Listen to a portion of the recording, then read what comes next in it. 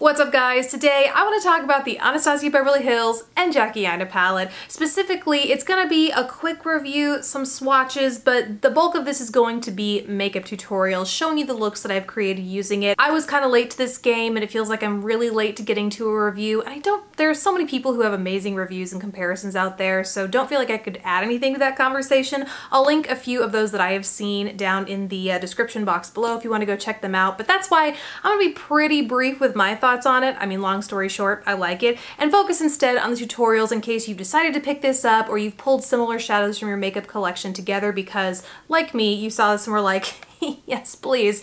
You're just looking for some inspiration into how to use them together. That's what this video is going to be about. Let's go ahead and dive in. So when it came to buying this palette, it was kind of a 1-2 punch for me. I actually saw it as I was checking out at Ulta, and I hadn't seen it in person. I don't know how I'd missed it merchandise throughout the store, but I saw the packaging, and that's when I was like, excuse me, this, for whatever reason, I feel like the pictures and videos didn't really do this exterior. In fact, this might not even be doing it justice right now, but it's this incredible iridescent snake skin that shifts between lavender, light purple, green, blue, all of the colors here. Super beautiful. And then you open it up and you see that these shadows inside are just as incredible if these are the shades that you like, right? It's a mixture of pinks, purples, but also warm tones, bronzes and coppers, and then of course a mixture of textures, mattes, shimmers, duochromes, shimmery toppers that can be built to high shine metals, and you know, the textures alone are a recipe to get my dollars, but then to have them all in this packaging, and I was sold. So that's the palette in a nutshell. You get 6 mattes, 6 not mattes, I guess. They're really a broad range of, like I mentioned before, shimmers, duochromes, chunkier shimmers slash glitters that can really be built and layered to create glittery, borderline metallic looks. But the textures really are balanced here throughout. Like you have everything from your crease and transition shades. For my skin tone, that's really ginger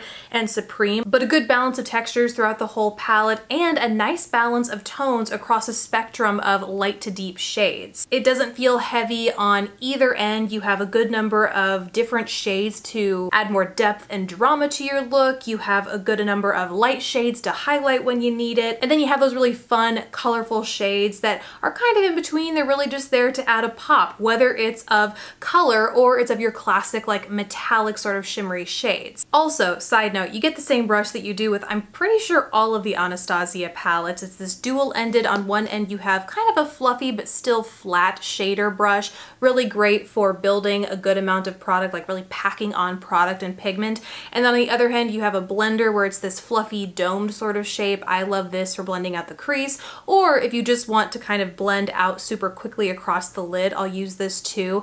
I really love these brushes. It feels like a bonus in the palette and like it might be treated as an afterthought, but I actually always keep these brushes with my palette because these, when I really reduce it down to what I need to create the looks I like to create, it's just these two. And so all of the looks that you see, with the exception of the one that I'm wearing today because I wanted to try another brush out, they were all created using this brush. So I think they actually come in pretty handy, and it's nice that they, you know, have a slot in here in the actual palette. But back to the palette, I think the only other thing I want to touch on is the quality. I think they're pretty consistent with all of Anastasia Beverly Hills palettes in the past. I really love the quality here. All of these shades are very pigmented and yet very sheerable. I was a little concerned when I first got this that ginger would be too deep or too dramatic on my skin tone for a crease shade, but I really quickly found out just how sheerable these were, as well as buildable. I mean, all of these you can get to full pigmentation that you see here in the pan, but I just know this because ginger's my crease shade in particular, that just with a super light hand,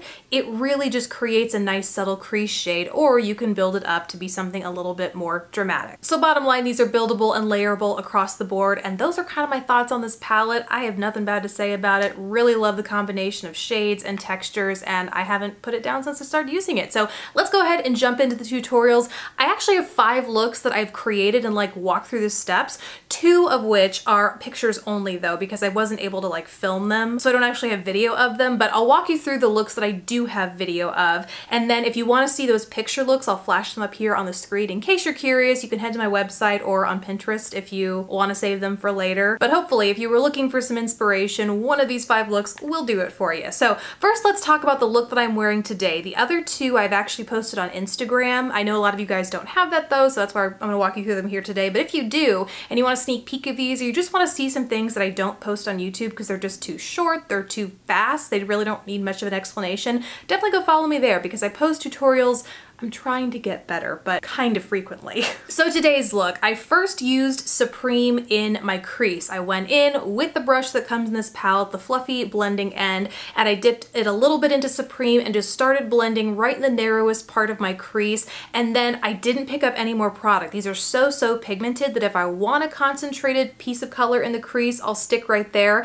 Otherwise, I'll really start fanning and working it outside of the crease to get the blend that I prefer to have up into my brow bone. And that's literally, I'm not really wearing a brow bone highlight here today because I didn't want anything shimmery on my brow bone. So instead, all you see here is just the natural gradient that blending the shade Supreme created up from my crease to my brow. Then on my lid, I went in with Credit. What I find I'm doing a lot with this palette is taking the deeper shades and using them as the base across my lid so that I can then play with the lighter, shimmery, shiftier shades to really see how they transform over those deeper shades in this palette.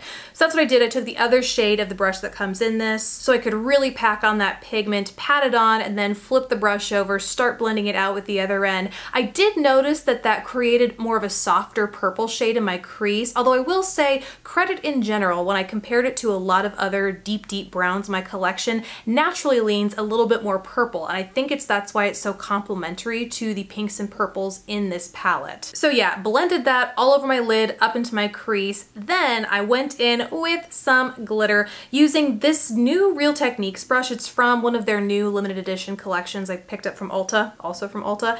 It's the 05. It's just like a stiff bristled flat brush that I really like for packing on more textured shadows. I spritzed it with my Smashbox Photo Finish primer water just to give it a little bit of something for the pigment to cling to, and I went in with the shade Duolas and I patted that all over my lid, making it more intense in my inner corner and then really letting the intensity kind of fade out towards my outer corner. And then just to add a little pop of something in the center of the lid, I went in with the shade Zam, same brush, and I just pat that in the center of my lid, as well as took a little bit of that on the end of my brush and used it to highlight the lower lash line in my inner corner and brought it out towards the center of my lower lash line as well.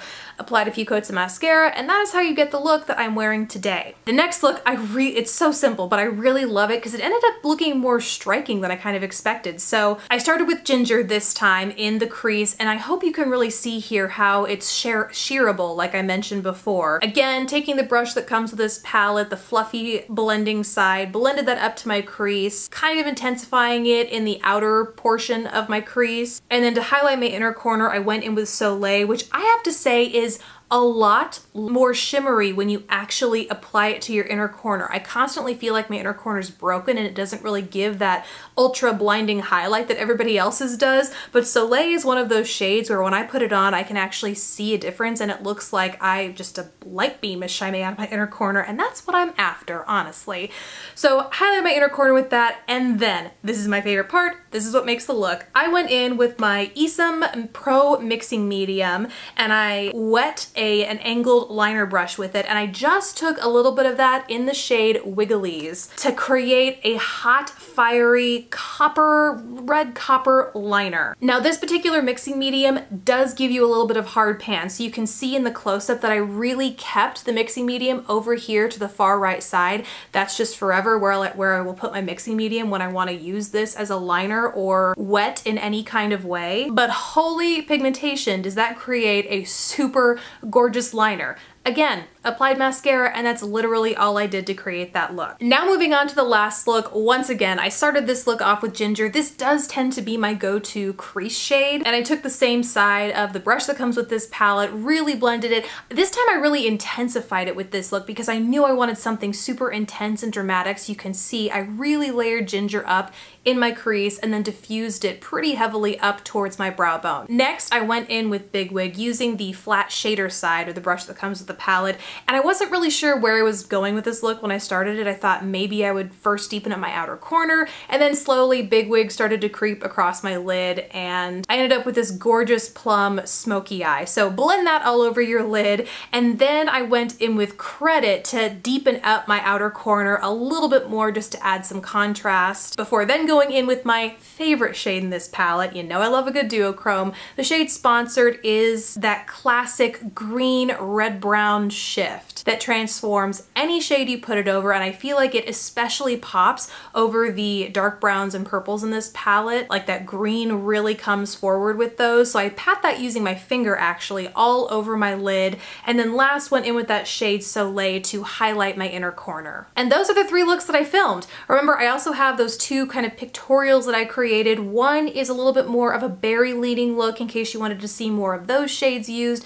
The other one is actually more of a neutral smoky eye in case you want to see something less colorful, but I really just wanted to show how I think this palette can kind of do it all, which is why I love it so much. So thank you guys so much for watching. I really hope you enjoyed this video. Please don't forget to subscribe if you haven't already, and I'll catch you in the next video. Bye guys.